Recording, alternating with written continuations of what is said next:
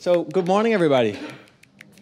My name is Marco, and I'm here to talk to you about curiosity. Yeah, so that was something I needed to think about. Not the talking, but more the theme. So I spent like an hour thinking about it, and then I prepared something, and I hope you will enjoy it. So what I like about a couple of things that I noticed. I noticed that we have a lot of friends all over the world. That's something I also really like, that we're not alone. So hi, everybody. There's the camera. Hi, everybody in the other parts of the world. And tack so mycket for the curiosity theme to Malmö. That's really an interesting theme. And I'm going to talk about a few things that relate, but at the same time are also very different. So you will see a lot of different concepts in my talk that will explain itself because I'm going to talk about them. My title for the talk is Curious for Change. Change, and think about what that means to you. And then, or is it more to design for transformation? And think about the different concepts of change and transformation and how they are different and how you envision them to be different. Think about it. We'll come back to that later. So, I'm also curious, and mostly about you guys, what you think about inventions and who you think invented the next couple of products. Who invented this? Wright brothers? Yeah, okay. Anybody else? Or is that the answer? Yeah, all right. Da Vinci, also interesting. Yeah, this one? Steve Jobs. Did he invent this? Okay, yeah, interesting. Penicillin? Fleming, I heard. Yeah. Is that the answer? Other inventors? No? Telephone? Bell? Bell? Tell? Mr. Tell. Okay, William Tell. Who else? Graham Bell? Is that the answer? Yeah? Yeah, okay, interesting, interesting. All right. So can you also name an invention that was named after its inventor? Tesla. Yeah? The Tesla car was invented by Tesla? Yeah? Mm-hmm. Other ones? Yeah? Yeah, it's difficult, eh? Pasteurization. Which one? Pasteurization. Pasteurization? I heard something else, but I'm afraid to repeat it. Yeah? Pasteurization? Anything else? The daguerreotype. Daguerreotype? Yeah. Okay, okay. One more, come on. Hewlett-Packard? And what's the invention? HP. Okay, okay. All right. Shall I just give my answer to all of those? They're all incorrect. All of them. At least if you think about Stigler's law. Because Stigler's law dictates that no scientific discovery or invention is named after its original discoverer. Of course, Tesla is, but I mean... yeah. So think about that. And you already mentioned that someone else took the credits for something. Which one was that again? The telephone? Yeah? Yeah? Well, he was an inventor, but someone else also invented it. Indeed. So it's not just one person doing the inventions. There are thousands of people that you need to come up with one invention, but there's always one person that gets the credit. And this was already written before the whole IP stories, but it's an important thing, and it shows why I never get the credits. So, there's another thing going on, something called multiple discovery.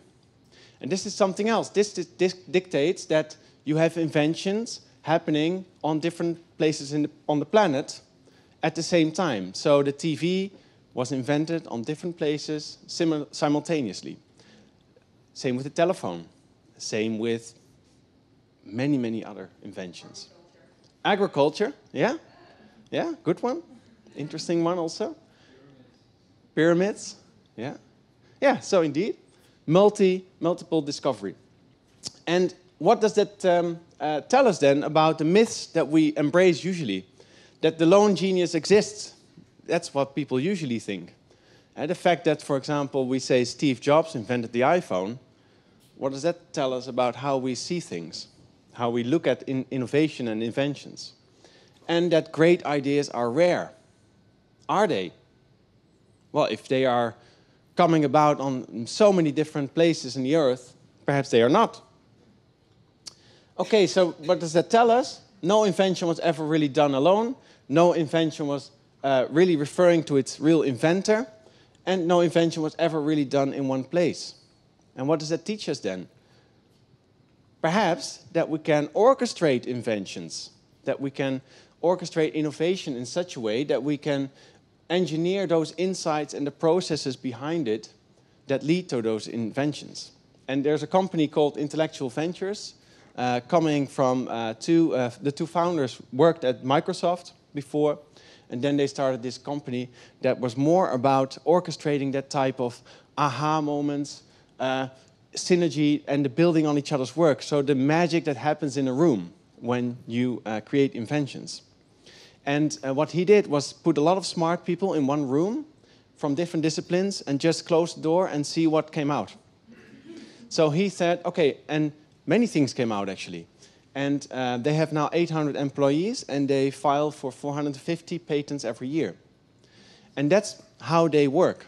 The only thing they do is invent and then patent things and then of course sell those things. There is some controversy because they also have been, well, some people state that they buy and purchase licenses so that they're not really inventing all of them. But at least in the beginning, they were orchestrating that type of inventions. If you want to take this to your household, you might say that design thinking is like the, I don't know, the normal man's version of inventions. So it's the light version. We go into a room, we put a lot of people from different disciplines there, and we try to create stuff. We try to get ideas there.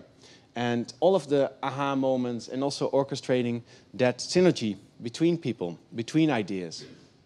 The only difference is that the way Intellectual Ventures was trying to pursue it was just putting people in a room and then the magic happened. But this is usually problem-based, so we want to fix something. We want to change something. And in design thinking, empathy and curiosity, they are in a central role, especially to make change, to innovate, and to solve problems. So a lot of people, they say that design can change the world. Do we believe in this? Yes? Who says yes? That's fewer than I thought. Okay, interesting. Yeah. So how can design change the world then? And what is change? What is changing the world? What does that mean? And why am I talking about this? Well, hi, my name is Marco. I'm head of programs and impact of the Digital Society School, a school that actually really tries to orchestrate, again, also this kind of fixing problems on a global scale, putting people together. We call them learners, and they're all researchers, professionals, real students, coming together to fix problems, urban challenges, or the greater global goals that we're facing in projects. I'm also a community liaison since recently for the World Design Organization. That means that I'm actually doing this kind of stuff to raise awareness among the community, among the design community.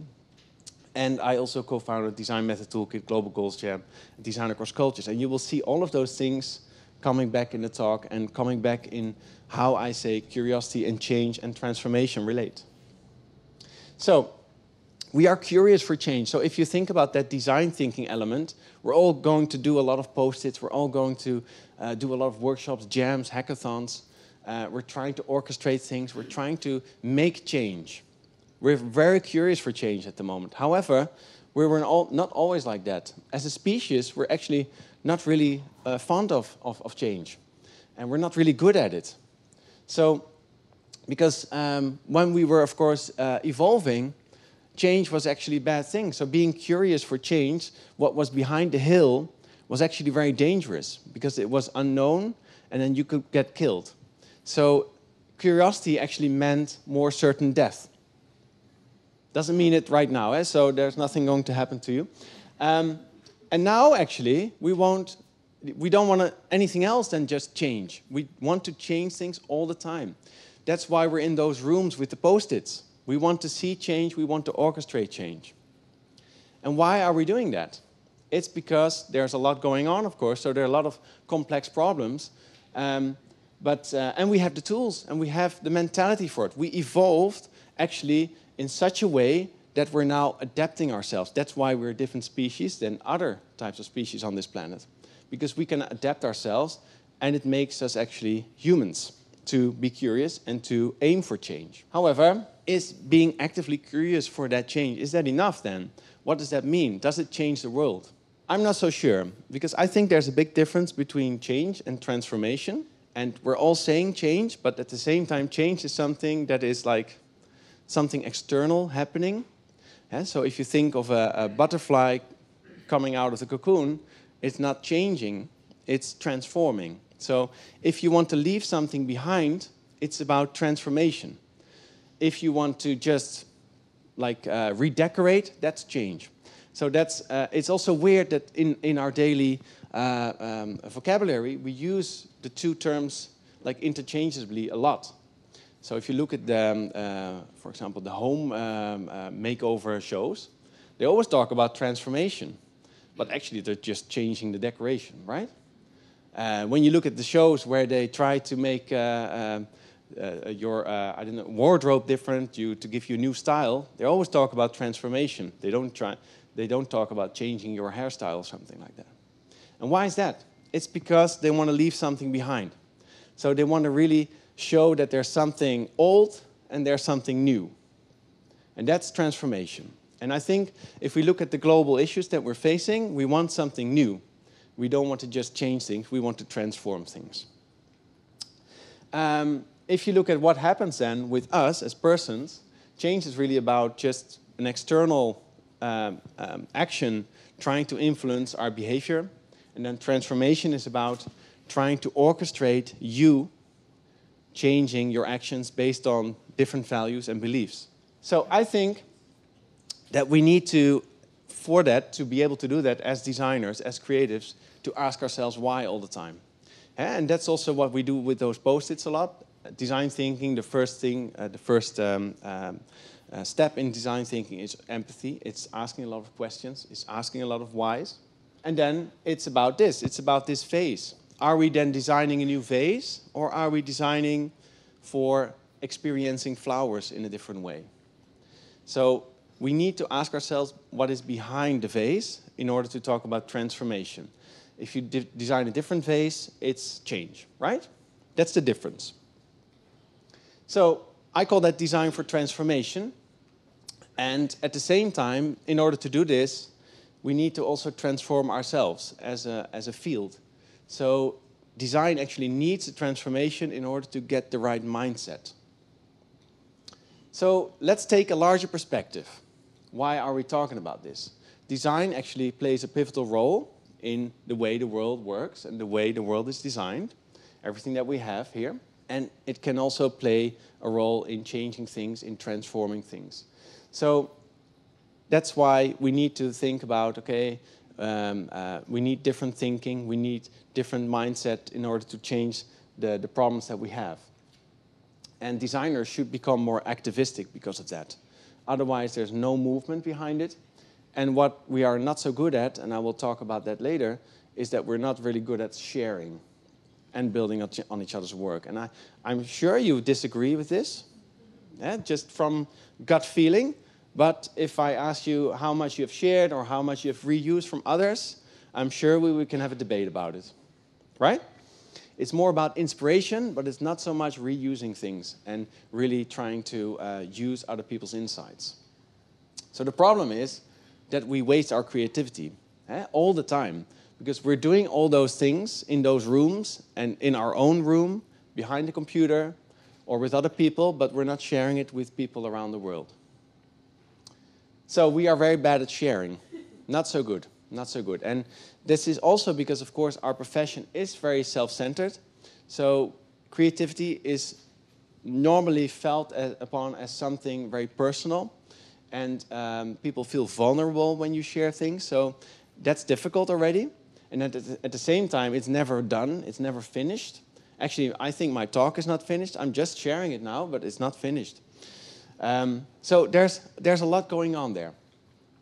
And I call that the real design waste. The fact that we don't reuse each other's insights, that we don't really, all those post-its, they go into the waste bin. They're not reused, they're not really looked upon. So what is happening? Is the end result then the most important, or can we also use all the things that led up to it? So design waste is the phenomenon that where vital insights from the design process, so not so much the end result, but the process, are not documented, shared, found, and reused, and therefore go to waste. So we put everything on Behance, but all the other stuff is nowhere to be found. But it's still very interesting, I think, especially if we want to move forward. So we set out, not me alone, but we set out to be on a global mission to fight design waste. How can we do that? Trying to get more of a culture of sharing in the design field. So how can we make people share more?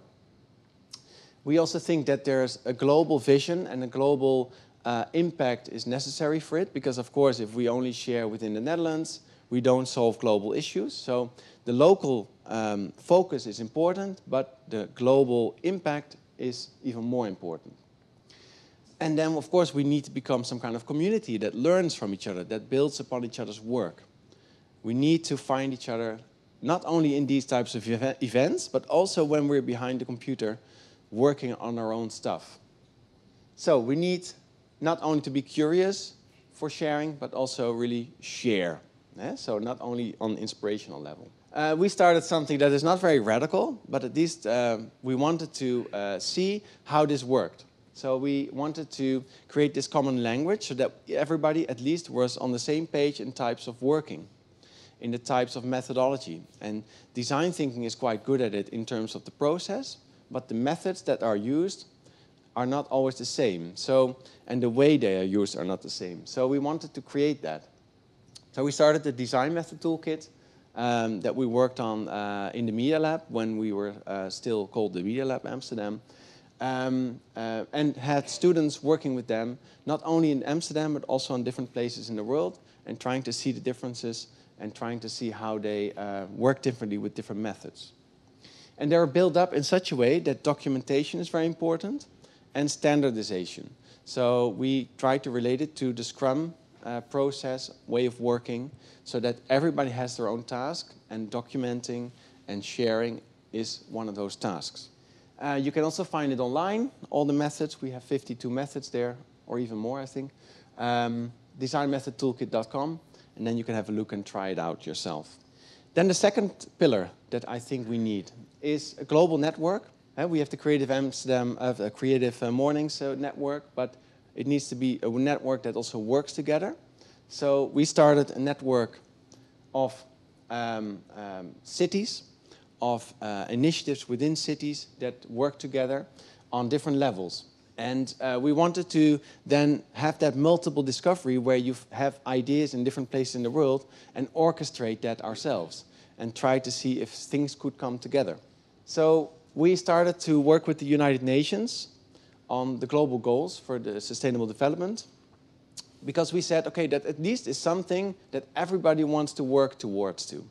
So these are the 17 goals here. They are becoming now really popular at the moment, and of course you can say they are huge goals, but at least there's some kind of consensus about that, which goals are important and where we have to work towards as world population. And we thought that would be good. So we had teams working on different projects, but relating it to the different goals.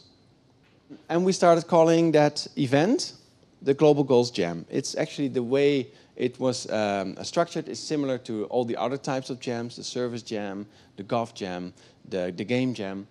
2 days of intensive design work with one purpose. And that purpose for us is working on those goals from a local perspective. I'm going to show you a brief clip of last year where you can see what that looks like. And of course, then I'm going to do the commercial break to join us this year. The ingredients of that jam: common language of methods. Everybody used that design method toolkit, the same sprint structure, and then we have this community also before and after communicating with each other and working together. Here it goes.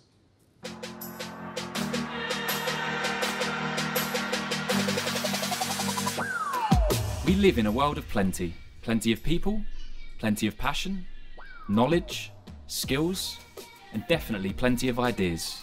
Today's environment asks for an unprecedented amount of creativity. We really have to think big. However, many incredible ideas are nothing without the people who pick them up and make them real. The people who understand that making change starts with creation. The people who understand that making something real often requires starting small. The global goals for sustainable development that we've set for 2030 are highly ambitious. We have to make a real difference in a short amount of time. We need to think big, start small, and act fast. Together we can be designers and creators of the future. So let's team up now and take action to make that difference. To be able to build upon each other's work, we need a common language of tools and methods. A common language to make it easier to collaborate on a global scale and share our work. This is the Global Goals Jam. Join us, take action, and design 2030 now.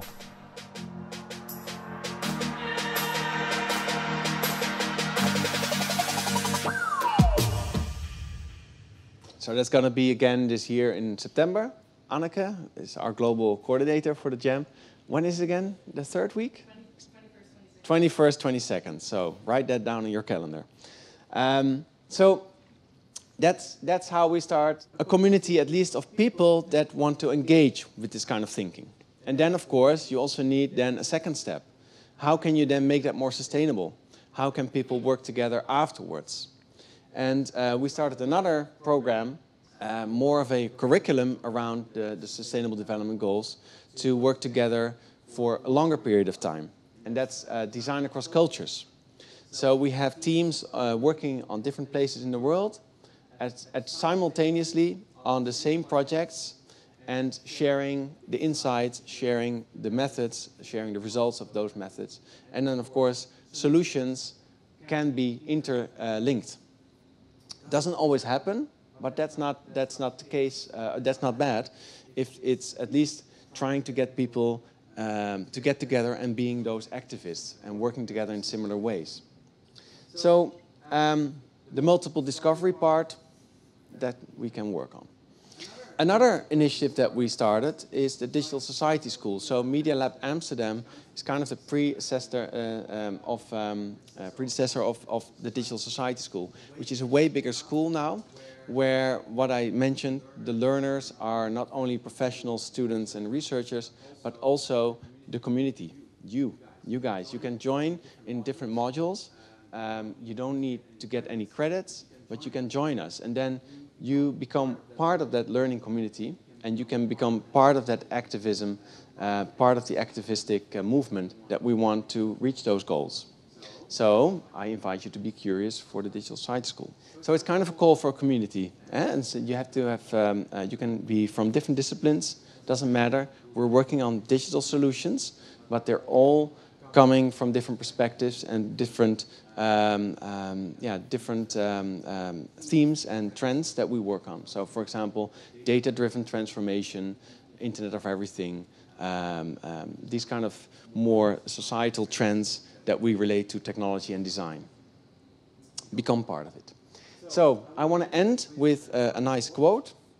The base of creativity is humility and not knowing. So nothing interesting comes from knowing, it comes from not knowing. I think that's important, that we keep reminding ourselves that we know nothing. That we have to ask those questions, the why questions, and that it's not only about that we want to change stuff, but about that we want to transform things. Thank you. Let's stay curious.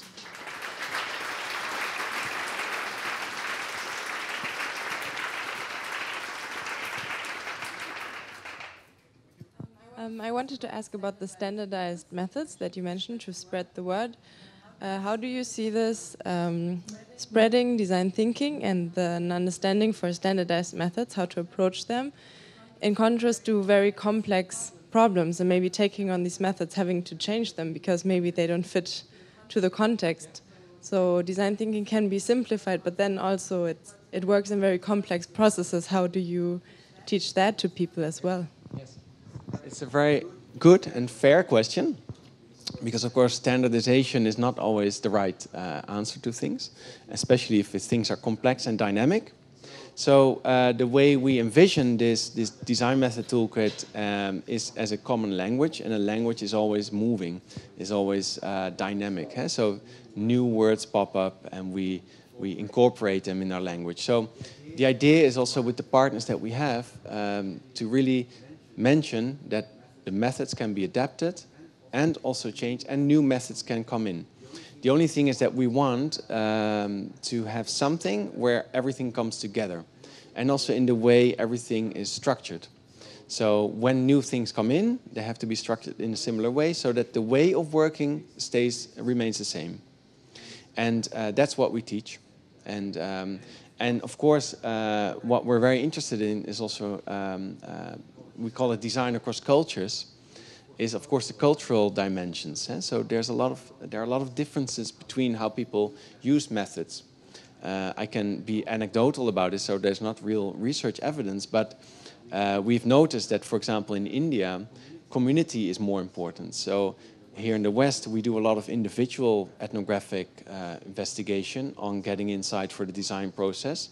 And there, those individual insights didn't mean that much. So it was more about community, group observations. And we didn't have any method for that. So that's interesting. And then we asked them, please also incorporate methods that you have in this design method toolkit.